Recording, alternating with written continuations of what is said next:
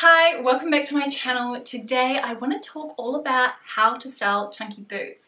I received a DM asking me how I would wear chunky boots for the office, and it sort of inspired this entire video because that lug sole boot is very much a trend at the moment, and I thought this would be useful for those of you who are just transitioning through to spring like I am, but also those who are currently heading towards autumn and winter, to give you a few outfit ideas because they're all a little bit more cold weather appropriate. So there are 6 different outfits and they are all going to be featuring these pot and pair boots that I have.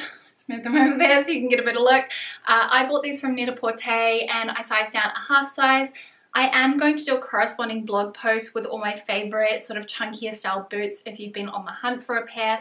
But I think also if you prefer something that doesn't have so much coverage up the leg, then a chunky loafer is also a great option, and you could definitely switch out the boots for these with each of these outfits that I'm going to share. One thing I did want to mention with the sort of lug sole boot trend is that something that has a slimmer shaft is going to be easier to style in terms of proportions, but obviously it's all up to you and your personal preference.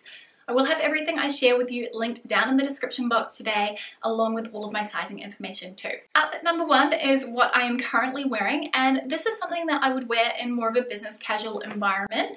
I do have on the blazer, which I have belted at the waist with a really thick belt, which you don't need to go that thick. I just love a little bit of a statement. You could do something that is slightly thinner too, like this one here from Anderson's, but I love how this creates a little bit of proportion and silhouette play in my outfit because the blazer is a bit more oversized, and when you pan down to my trousers, which I'm going to have a cutaway on the side so you can get a better peek at my outfit, they are also a bit of a looser fit through the leg. So I kind of want to create a bit of a slimmer proportion somewhere at my body, and that's a way to do it. I also find if you're wearing a crop trouser, then that's a way to show off a slimmer part of your body, especially if your chunky sole boots do have a narrower shaft, as I mentioned. What I like about this is it's essentially a monochromatic look. However, I do have a dark grey trouser on, which sort of breaks things up and creates a little bit of extra visual interest. Okay, so for outfit number 2, I went with a silhouette that's a little bit more feminine. So I kind of centered it all around this black slip skirt.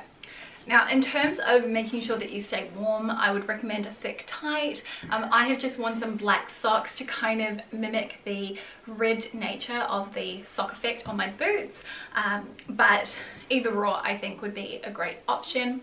I've gone for more of a monochromatic look for a column of colour down the centre, and then with something else thrown over the top, a lighter colour, which is actually a really slimming effect if that's something that you are after. Now, the key when you're wearing a monochromatic outfit is to look out for texture. So it's going to be really hard to see just from the video because it is such a dark colour, but the knit that I'm wearing has this sort of honeycomb effect to it, which is really beautiful, and it's really nice and soft and snuggly. It just looks really cozy, textural. In the cutaways, I will show you how it looks without the trench coat on. You can sort of see it's a little bit of a slimmer silhouette, and then you have that really chunky shoe on the foot. Again, I talk about this a lot, but it's all about balancing proportions.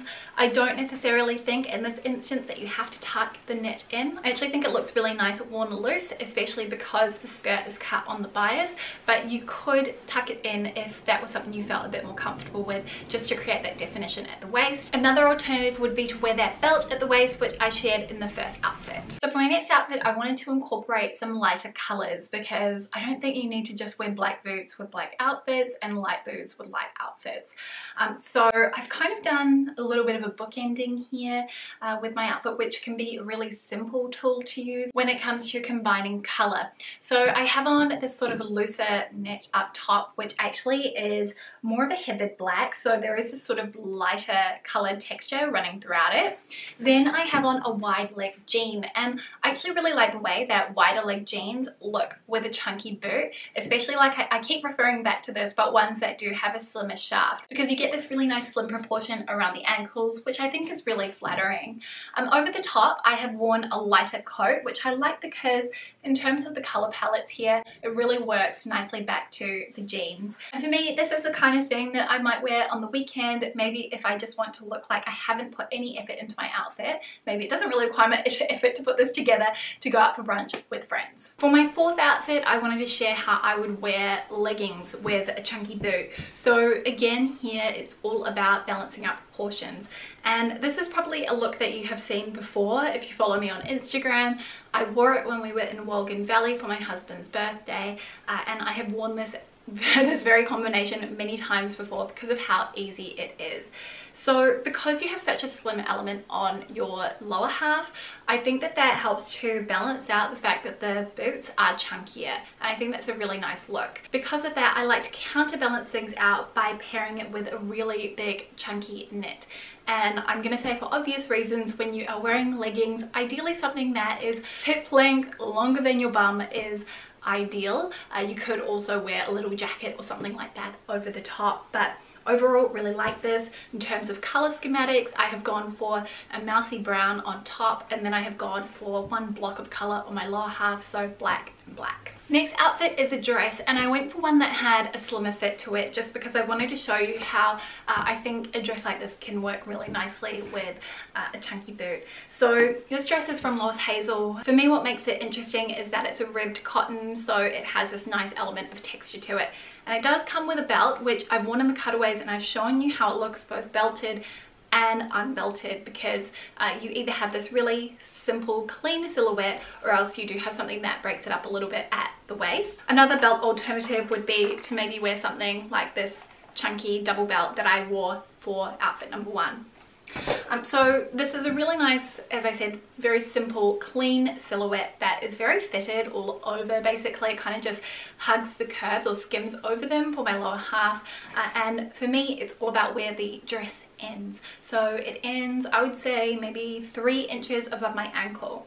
And so what that does is it allows that shaft of the boot to be visible, which I find works really nicely despite wearing such a slim dress, because it does sort of trumpet out a little bit towards the hemline. So you kind of have that volume there, which is then balanced out by the slim nature of the shaft of the boot. So yeah, that is this one, and absolutely love this. Actually might be what I wear today. Final outfit is another kind of casual weekend look, and for this outfit I just wanted to show you how a leather trouser would work with a leather boot, because sometimes I feel like you can have too much of the same texture going on.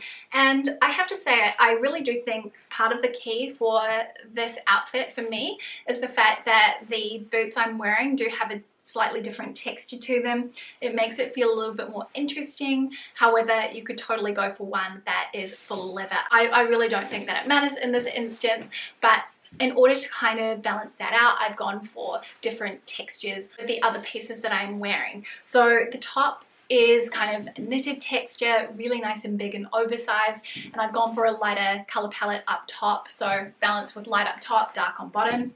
It really helps to create a nice defining point as to where your waist is. And then the jacket that I'm wearing is a trench, so it is that sort of nylon technical fabric because it is semi-water resistant. And I really love the way that this outfit came together. I think it's really nicely balanced, and by having the jacket on, it helps to tie everything together, because just on its own, without the jacket, the knit is quite overwhelming and large. So it's just one of those reminders that sometimes when it comes to building an outfit, it's that third piece that really is the thing that cinches it all together, makes it feel nice and clean and look how you expect. And so sometimes it's all about figuring out what that third piece or that third element is in your outfit in order to feel like it is balanced. So that's 6 different outfits wearing a chunky boot, or as I said, you could easily switch out the boots for a loafer if you prefer. I hope that you enjoyed this and got a little bit of outfit inspiration.